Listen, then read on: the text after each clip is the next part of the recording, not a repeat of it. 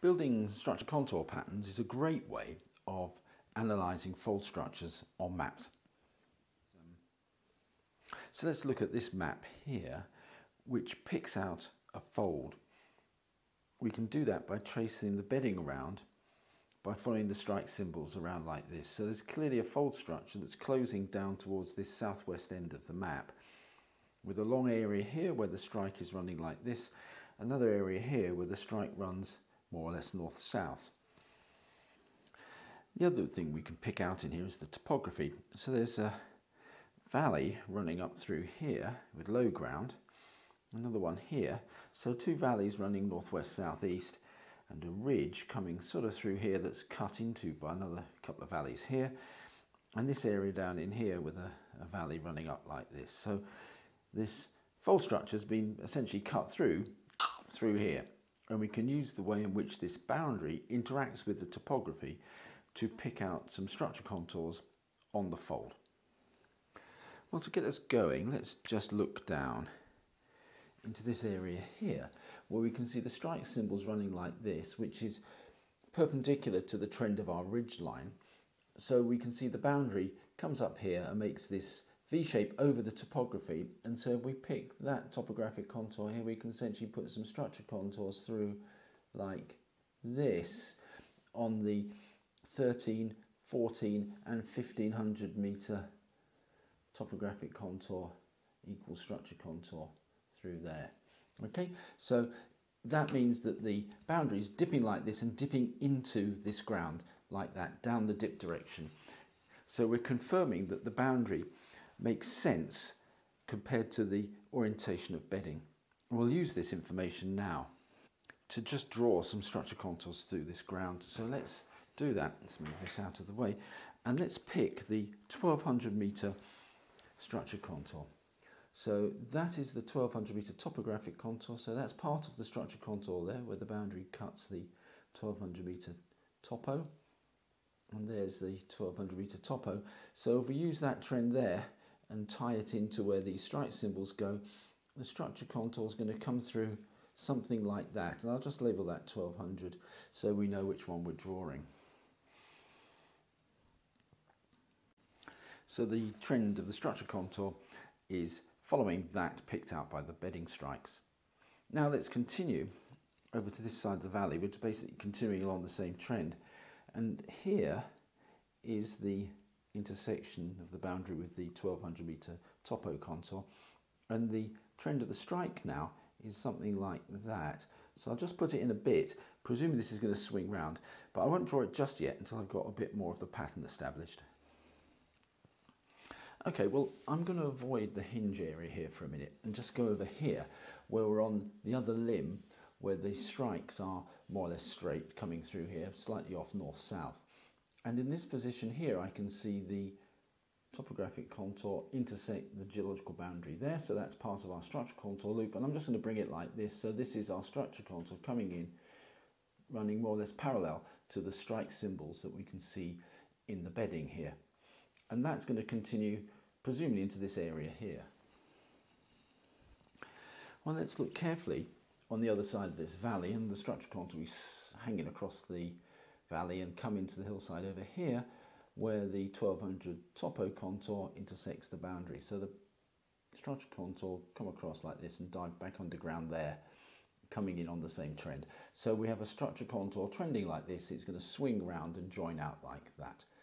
Again, we'll avoid this area, but I'm just going to join this one up like that. So here is our general shape of the structure contour. Well, I'm now going to pick another structure contour just to confirm these two limb orientations. And I can see the next one we're going to do is the 1000, which is this big fat one in here. So that's where the 1000 topo contour crosses the boundary. That's where it crosses the boundary over on this side of the hill. And again, that's going to just come through something like that, through there and out like that. So that's the 1000 on that limb. Okay, so the boundary's dipping there, confirming our little bit of structure contouring we did at the start. So that's going from 1200 to 1000, dipping that way under this hillside in here.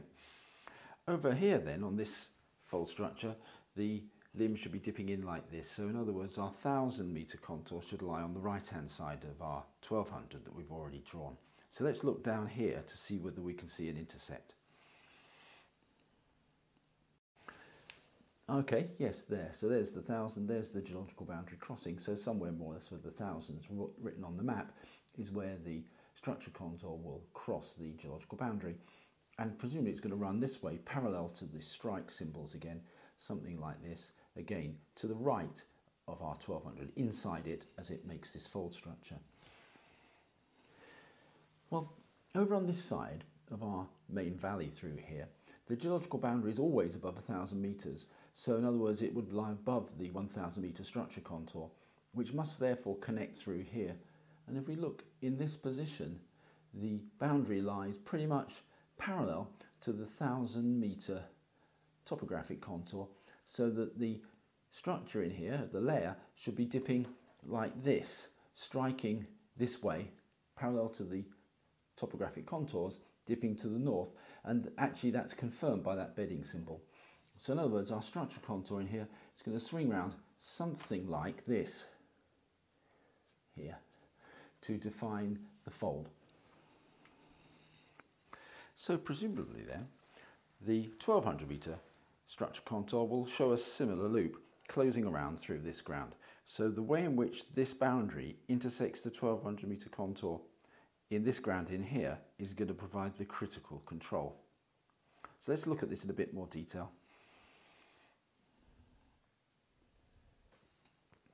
It's quite a tricky map pattern because the 1,200 metre topo contour makes these little side valleys in here, and the boundary just kisses the contour a couple of times through here, meaning that the structure contour is just going to come here, it's going to avoid that valley, come out through here and avoid that valley, so it just does a slight wiggle through here.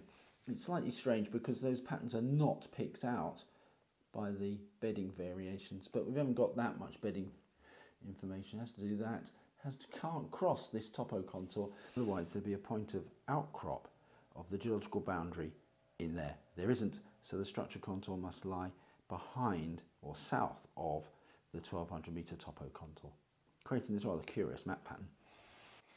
So now let's draw on the 800 metre structure contour. So if we find the topographic contour of 800, just below 1,000 of course, down in here, intersects the geological boundary just there. Okay, so if we look around the boundary elsewhere, it never drops down to 800 metres again. So therefore we've only got this one point of control at outcrop, but we've got the trend of bedding.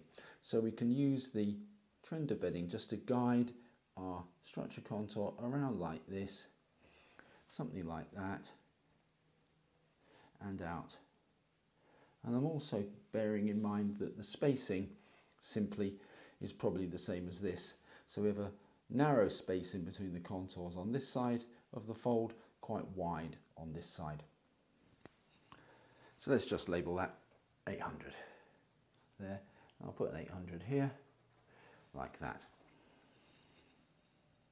Well, now let's draw the fold hinge line on, and the hinge line will be at the points of maximum curvature on the contour, which sits something like that, doesn't it? Connecting these maximum curvature points through these wiggly bits on the red contour at 1,200, the green one and the blue one, plunging down like that. So I'll just draw it on. Here we go. And we'll use the bedding orientations up here. So these beds are on this limb, these beds are on that. They're inclined towards the hinge, so that's a sin form closing downwards. So I'll draw it like that. And we're going downhill from 1,200, 1,800 along the hinge line, so the plunge direction is like that. So the quick application of some structure contour methods to understand some fold geometry.